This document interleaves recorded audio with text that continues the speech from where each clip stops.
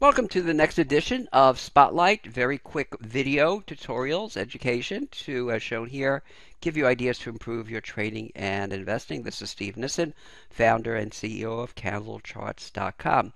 And as always, just want to start off with our risk disclosure, just reminding you that there is a risk factor involved in trading anything in any time frame.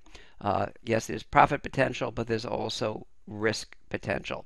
So if you want to read the whole disclosure, you can put the player on pause and read it here, or you go to this link shown at the bottom of this slide. What we're going to do in this brief video is show you one of the ways you could use an intraday chart. Now, I know many of you are not intraday traders. We have a lot of great strategies for those who are intraday traders, but there are some great strategies we also have that show you how to use intraday charts even if you don't trade intraday. And a quick example will be how you can find what I call hidden support or resistance. And the reason I call it hidden is because we don't see it on the daily or a longer term chart. And I'll show you what I mean. And by it, I mean support or resistance. And the strategy I'm going to talk about is particularly valuable in the current time frame with the extreme volatility, with the big moves in the market. So let me show you. So here we have a market, and by the way, I took off what market is because this strategy works in all markets and all time frames. A very long, big rally. And if we looked at this chart, we would say, hey, where is the first support? This is a daily chart. And I think most of us would agree right around the lows here, around $78. See, tested 3 times.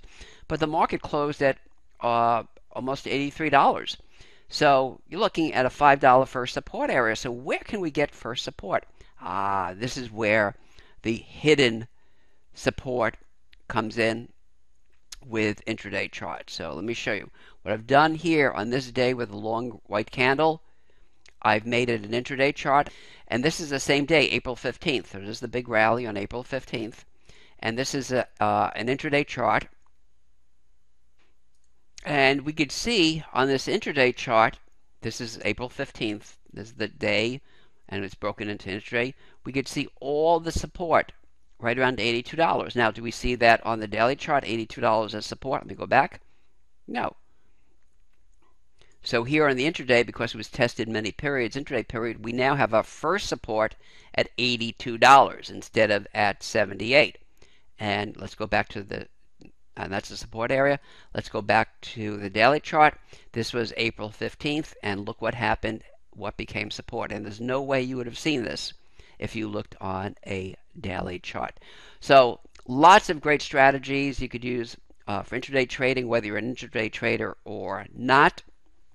For example, there's ways not only to find hidden support or resistance areas, but ways to gauge if the market's overbought or oversold, get earlier reversal signals than you would on a daily chart, and so forth.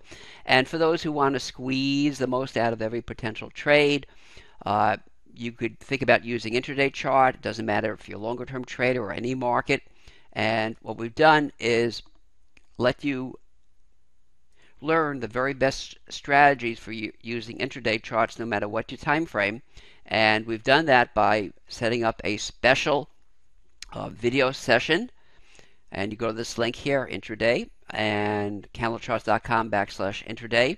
And you'll see some short videos detailing the educational resources available.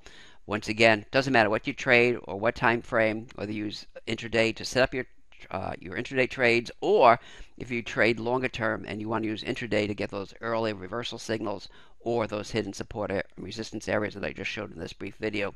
For any questions, contact Paul at candlecharts.com. Thanks again for joining me.